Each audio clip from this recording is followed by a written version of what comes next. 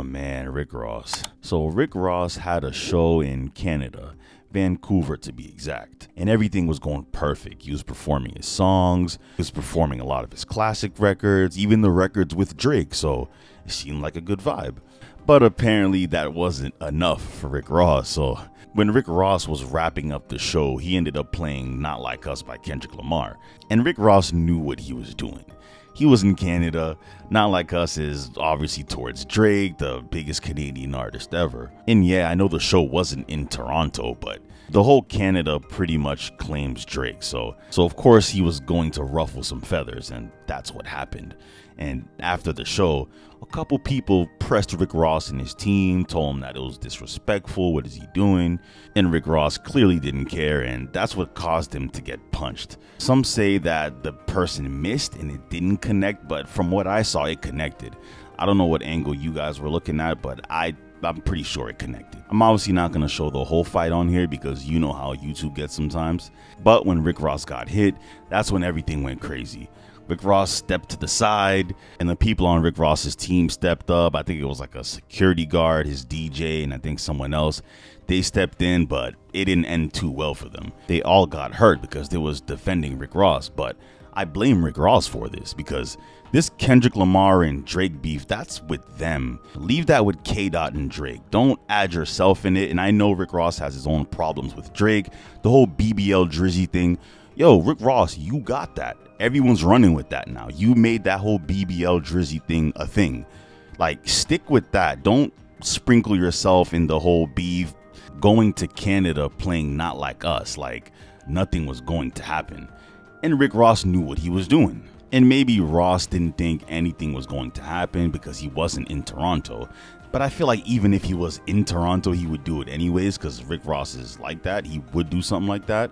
But this is all Rick Ross's fault. And one thing about Drake, he's not just good in Toronto. He's good everywhere in Canada.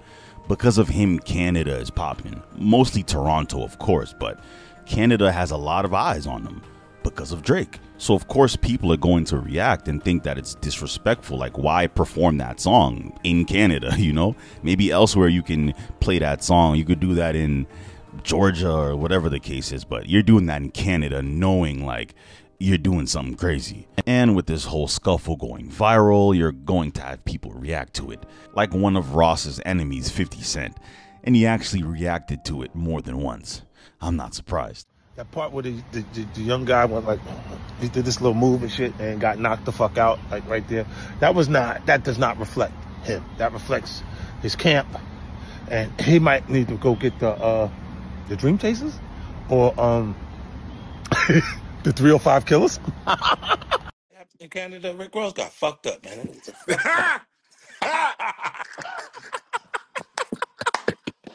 That nigga's crazy. Yeah. Yeah, that nigga's crazy. All his bodyguards need to resign, nigga. Them niggas, they failed the number one thing. They ain't got nobody body, including their own. One thing you don't want to be is the laughingstock on the internet, especially if you portray yourself as a boss and someone that's untouchable, like Rick Ross.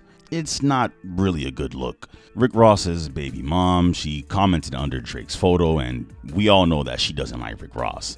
Ross saw the post and he wasn't shy with letting everybody know how he felt about them too.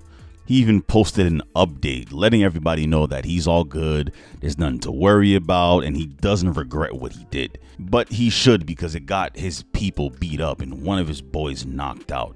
And whatever conversation they had with Ross back on that plane, it better be some money involved because they fought for Ross. Like, one of them got knocked out, so they need that payment. They need that raise. That paycheck better be direct deposit as soon as possible. I just find this whole thing crazy because all of this was preventable.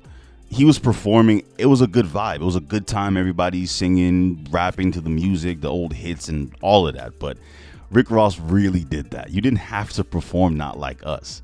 Like, I don't feel bad for Ross at all, but I do feel bad for his peoples that was with him because all of this was preventable. Like I said, it didn't have to happen, and Rick Ross is the whole reason why it did happen. And those people are probably traumatized and embarrassed because I was looking at some of the some of his team's comment sections. I was looking at Sam Sneak, his DJ.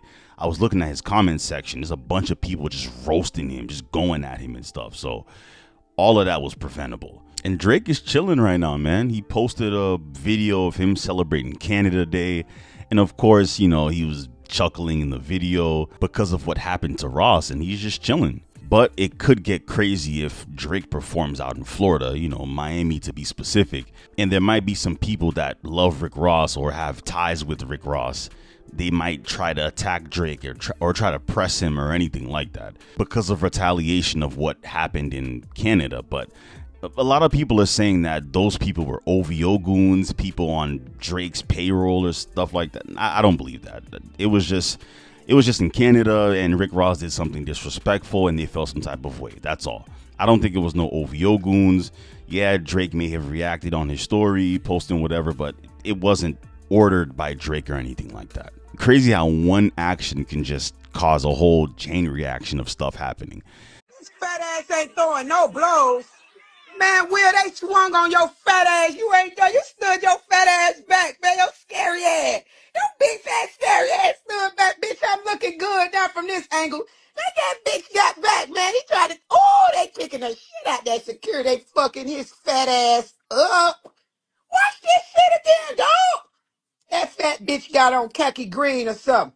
Look at him with his stank breath ass all in a nigga face with that doodle ass breath. I'm glad they smacked the shit out your bitch ass. Yeah, Rick Ross, this is your fault, bro. But yeah, we'll see what happens though. Hopefully nothing crazy goes on after, but we'll see. Thank you so much for watching. Hit that subscribe button if you are new and enjoy videos like this. Hit that like button. It would help me so much. Comment down below anything about this topic. Anything Rick Ross and Drake related, comment all that down below. And yeah, I'm out.